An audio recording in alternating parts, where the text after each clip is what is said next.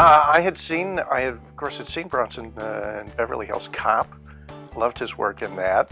And they had done a pilot of Perfect Strangers and were replacing the guy who had done my part originally. So I screen tested for ABC with Bronson. Flew out from New York and tested, and we really we just had a great time from that point on.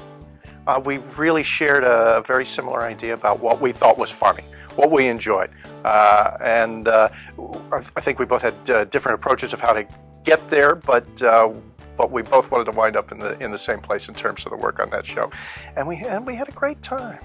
How so when you say you had different approaches? I think I was very. Actors either work from the inside out or the outside in. I like to work from the outside in. Bronson definitely works from the inside out.